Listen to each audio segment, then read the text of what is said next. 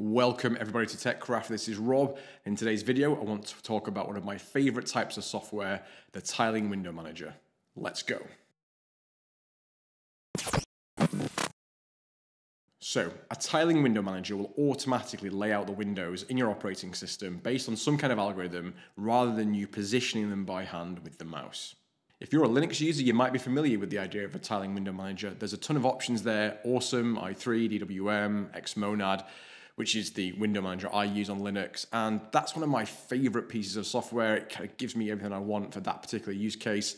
And I've been trying to get as close to that as I can on the Mac, which is why this video exists. On the Mac, there are a fair few options for tiling window manager. There's Divi, there's Magnet, there's Yabai, and then there's the one we'll talk about today, Amethyst, and there's probably more. In absolute terms, Yabai is definitely the most powerful window manager, but to get most of that power, you need to disable SIP, System Integrity Protection, on your Mac.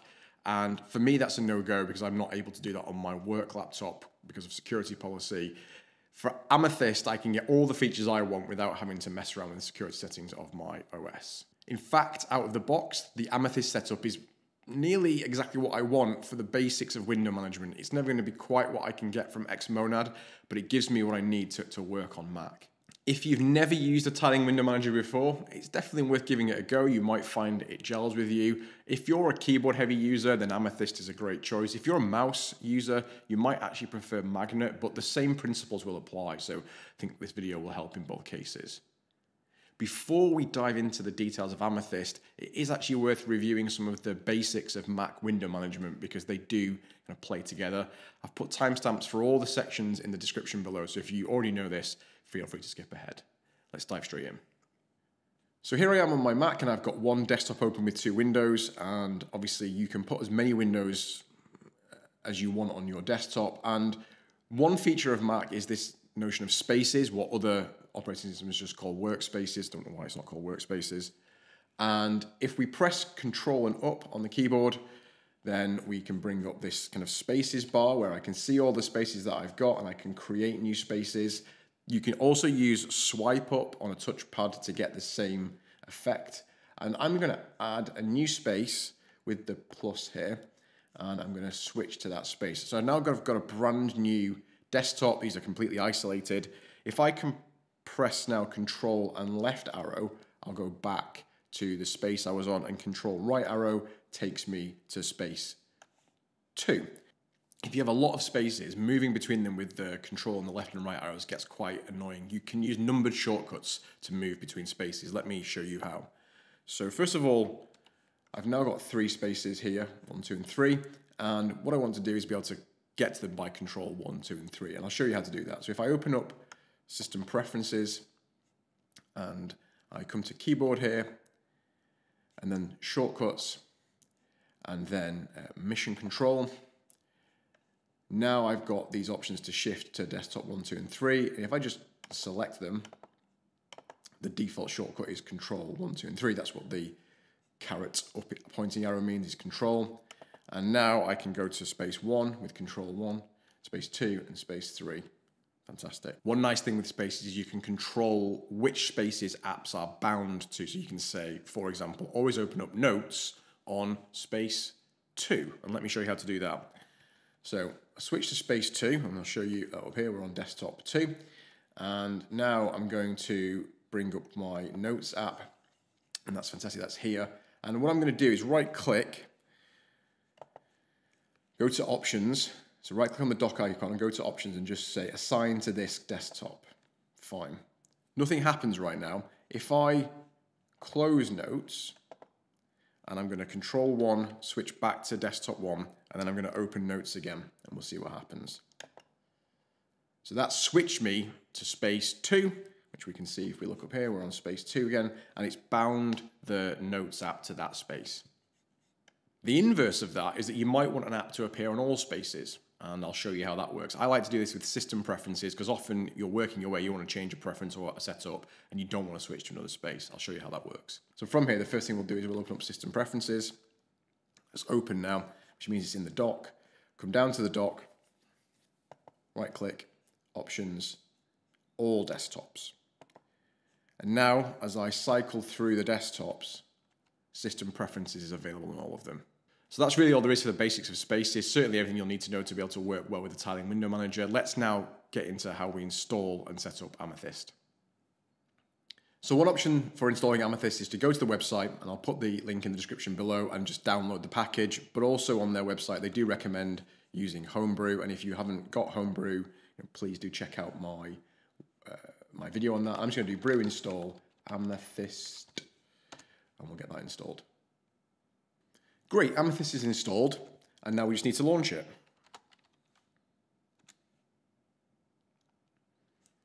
Because this is an app you download from the internet, you need to say you're fine to run it, that's okay. And the first thing you'll need to do is enable accessibility features so that Amethyst can do all the things it needs to do with window moving.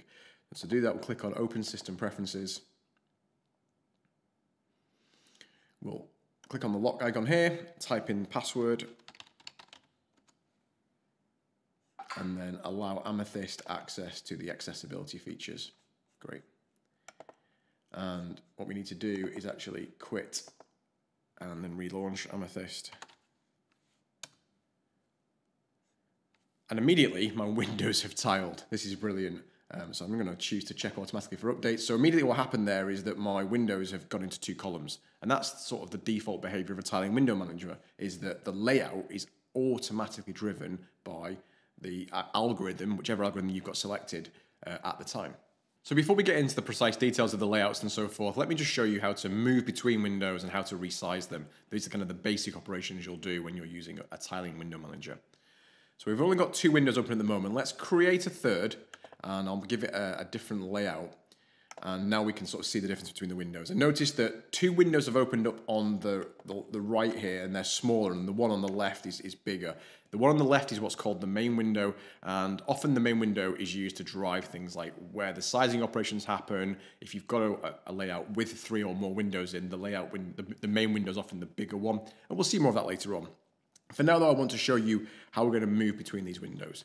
So I'm here in the left main window, and I want to move to the other window. So I can hold down Alt-Shift, and then with J, I can cycle counterclockwise, and with K, I can move clockwise. So those are the very basics about moving between windows.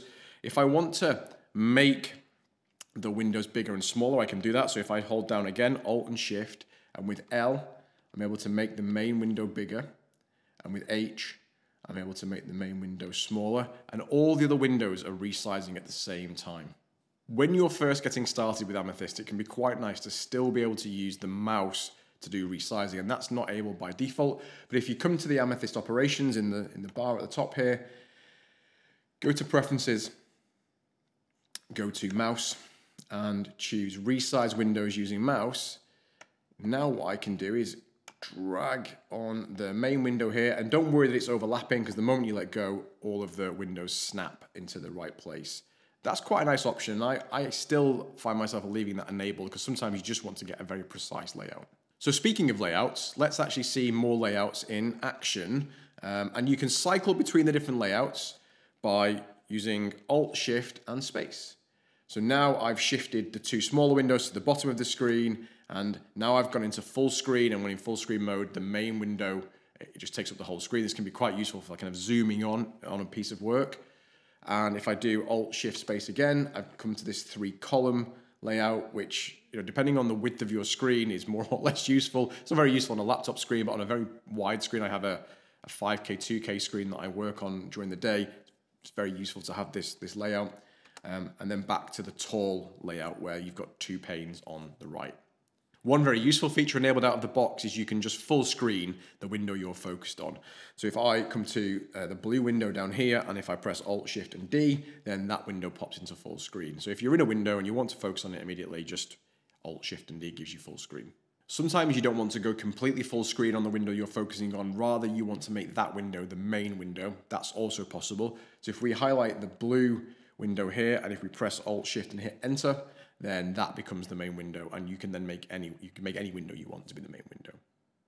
So a tiling window manager isn't just about moving between the windows or laying out the windows, it's often about moving the windows as well. And I'll show you what I mean with an example. So I want to move this white terminal window down to where the Safari window is, and likewise move the Safari window up to where the white window is. And I can do that by holding Control-Shift-Alt and then pressing K to shift that clockwise. So that shifted the white window clockwise. I can do the same thing again. I can do the same thing again, shifting it, and this time making it the main window and going back to where I was originally. And notice now the Safari window is the main window. If I want to reset, I can just come to the blue window, Alt-Shift-Enter makes that the main window, and we're kind of back to where we started. And if I want to cycle in reverse, I can do, that is Control-Alt-Shift and J to go counterclockwise. You can really get the window layout exactly as you want, but we've only seen the default built-in layouts. There are many more layouts, and let me show you how to enable them. So open the bar at the top here, we'll come to the Amethyst logo, and we'll press Preferences, and then we'll go to Layouts. And these are the default 4 layouts, but you can add more by coming to the plus icon here. And I'm going to choose 3-column middle, which is one of my favorite layouts that I use, especially on a wide screen. So let's enable that and close. And then let's just start cycling through. It doesn't work. And you may have noticed on the window, there's a little bit of text saying you need to restart every time you add a new layout, which is easy. Come up to here on the bar again, the Amethyst logo, and choose Relaunch. Notice how that's kind of popped me back to what the default for this window was in the initial state. And now I can switch to the main, the 3-column middle layout. Let me do that with Alt-Shift-Space. And there we go. I've got my 3-column middle. And again, I can resize the window in the middle with Alt-Shift-H and L, like that. And this can be really nice on a widescreen monitor. If you have a layout like this that you really like to use all the time, rather than having to toggle to it, you can assign a shortcut to that layout. Let me show you how. So come to the Amethyst again, come to Preferences, and now in Shortcuts, scroll all the way down, and you can see all the shortcuts I've been showing you are all listed here, and you can tweak them and you can see them, and you can see your layout, 3-column middle, and what I want to do is just assign that to be Alt-Shift and 3, and now I've got that layout enabled by default. So if I come here and maybe we just make, let's just tap, get that one now, and I want to go back to 3-column middle, Alt-Shift-3 gives me 3-column middle immediately. So now we can size windows, we can move between windows, we can move the windows themselves, and we can create layouts and toggle those layouts. There's not a lot more you need to know about Amethyst to be proficient. That's pretty much the basics. What I would like to show you is how to deal with window floating. This is really useful to be able to deal with windows that just don't want to play well with the tiling manager, and also how to deal with moving windows between spaces and screens. Let's see that. So I've just reset my layout to something a bit simpler, and the first thing I want to show you is how to float a window. So I'm on the Safari window, and if I press Alt-Shift and T for toggle, this kind of toggles on and off on a window-by-window basis the ability to be part of the tiling layout. And you can see now I can just drag my Safari window freely, and that's fantastic. And notice how the terminal window has now filled up the full screen. As far as the layout algorithm is concerned, there is only one window to be tiled. And I can untoggle that by Alt-Shift and T to toggle back to in the tile. And this is really nice if you just want for a particular time to focus exactly where you want it on a particular window. Things like Slack, Zoom, often when you're trying to position the window for the video, you can use the float to get that just right. If we come up to the preferences of Amethyst and come to the floating tab, you'll see that float small windows is enabled, and you probably don't want to disable that. It means things like the save dialog and the print dialog will generally, even this dialog, like the actual dialog of Amethyst itself, will always float. What small means, I've never managed to determine, and it seems to me that as I move between different machines, that small seems to change, and I'll show you what I mean. So I'm going to open up System Preferences, and you can see it's floating here. On my MacBook, it doesn't float by default. I have to make it float. And I'll show you how to do that, how to always pin an app to float. So come to Amethyst Preferences again, come to Floating, and down here, you can specify which applications you want to float. And there is an option to float all applications except the ones that you have listed. This can be quite nice if you really only want to use the tiling window manager for, say, a code editor and a terminal window side by side, but everything else you want to be free. Your preference, I like to tile everything by default and opt out for floating, so I'm just going to add to my opt out, select from applications, come down to System Preferences here, and hit Select. And I want to float it always on all windows. And now, regardless of what size screen I've got connected to this machine, whether this is classed as a big or a small window, System Preferences will always float. You can enable and disable kind of global float if you just kind of get a bit fed up of the tiling for a second, or if you're just getting used to it and you want to take a bit of a time out. You don't have to shut down Amethyst. If you do Control-Shift-Alt-T, that disables the tiling, and you can see the Amethyst logo has gone grey, which is sort of saying I'm not tiling anymore. And I can now just start to drag windows about freely, and they're no longer part of a tiling algorithm. Control-Shift-Alt-T again enables the tiling, and everything snaps back into place, except the System Preferences window, which I've set to always float. So we're nearly there. This is nearly everything. Let me show you one more feature that I find particularly useful, which is how to move your applications and your windows between spaces. So just to recap, I've got 3 spaces open here. The first one has got all these windows on it, and the second 2 are empty, but they will have System Preferences on there because earlier on we bound that to be on every space.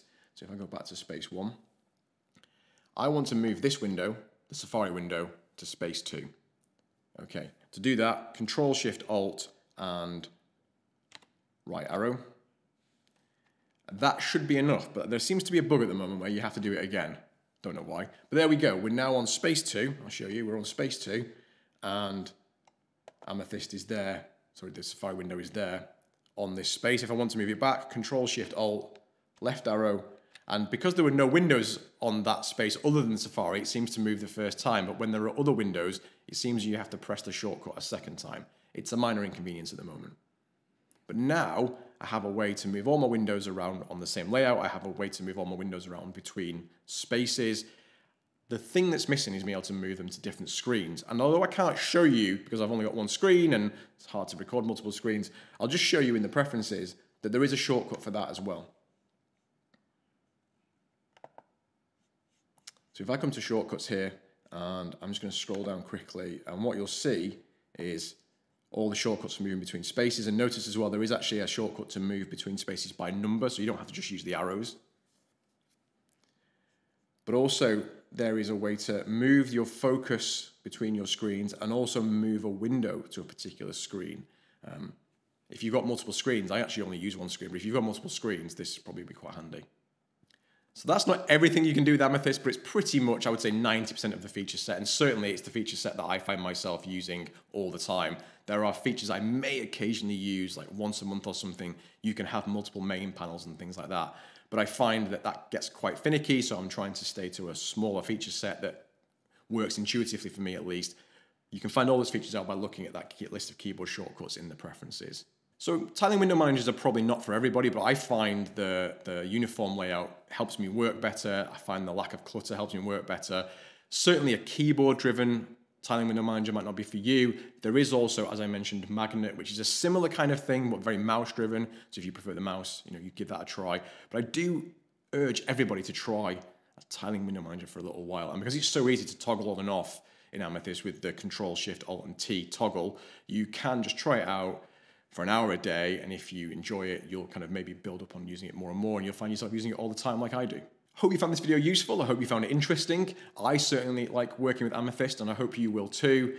If you did find it useful, please hit like, please hit subscribe, and hit the bell as well so you don't miss out on any more content. I'm always publishing tutorials like this, and I'll see you in the next video. Take care.